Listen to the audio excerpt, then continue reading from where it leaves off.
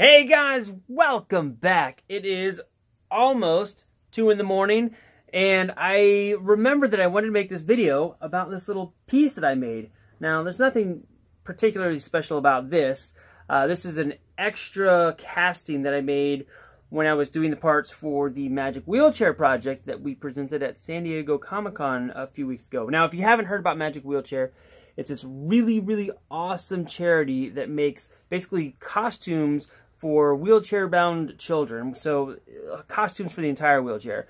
I worked on a tie silencer with Michael McMaster and Red Dodge. Michael McMaster basically welded up almost the whole ship, and then I was tasked with doing a lot of the detail stuff. So, in doing the details, a couple of the pieces I just wanted to 3D print because I was super busy, didn't have time to fabricate them. So I was trying to cut some corners and cheat for time. So I 3D modeled this part and printed it, and then I molded it.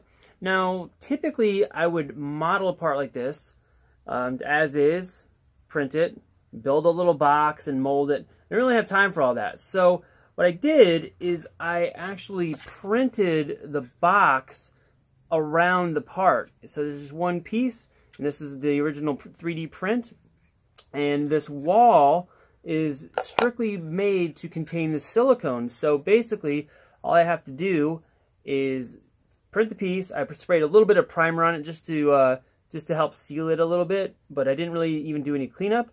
I set it on a nice level surface, and then I poured silicone in, and then I got a little mold. That's all I had to do, so I didn't have to build the box or anything. Now, would it have been faster to make the box on its own? A little bit. However, this was going on in the background while I was doing other things. So even though this took longer to print, I didn't have to do any extra work. I just hit print, came back, sprayed the primer, poured the silicone, and then I had a mold. And then from that mold, I can make little resin pieces like this. It's very convenient. And I'm going to start using this method more for small pieces. Like, for example, some of the 3PO parts that are the little arm details and so forth would be perfect for this because they're flat on the back. So, you know, typically I'd have to print it, clean it up, glue it down, build the box. I can just print the whole dumb box and everything, pour the silicone. And what's great about it is that once you have done it, if you ever need to make more parts or your mold wears out, you just keep your master and just pour more silicone in whenever you're ready. You don't have to re-glue boxes and so forth. It's really handy. But let me show you how I set this up. We'll go over to Fusion 360 now. Alright guys, so we are here in Fusion 360. I'm going to talk a little bit quiet because people are asleep. And here's the part. Close this. It's really simple, as you can see. Flat bottom. Maybe like a 10-minute model, maybe less. And what I did is created this box you guys saw before. It looks like that.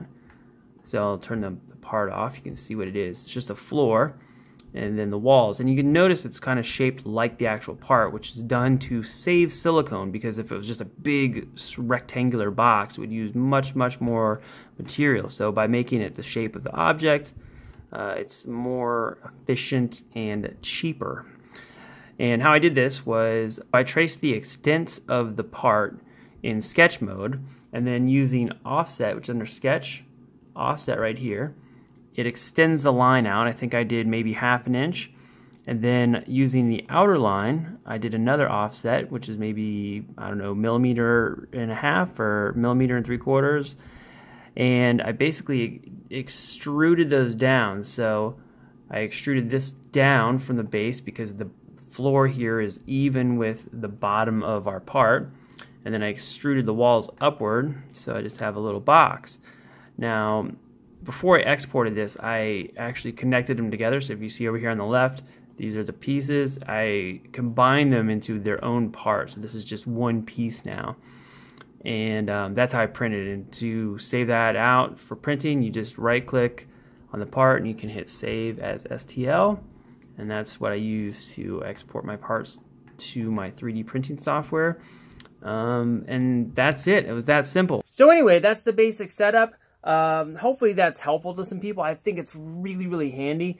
I'm going to do some more videos about similar methods of printing in dividing lines for more complicated molds. I'm going to be doing some more of that stuff in the future where it's all 3D printed, but instead of building a clay wall and making your dividers, it's all printed into the part. So just to make it a time saver and a repeatable step, so in the future if you have to remake molds, etc., etc.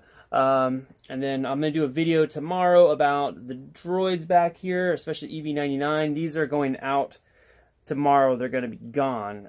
They are sold. I'm going to make another one for myself, but I figure it's right here, so I might as well show you guys.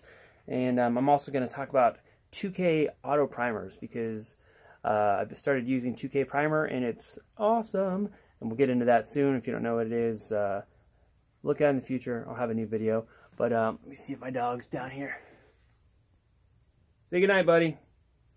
He's like, he doesn't know what's going on. He's just hanging out with me. But anyway, thanks guys for stopping by, and I will see you kids soon.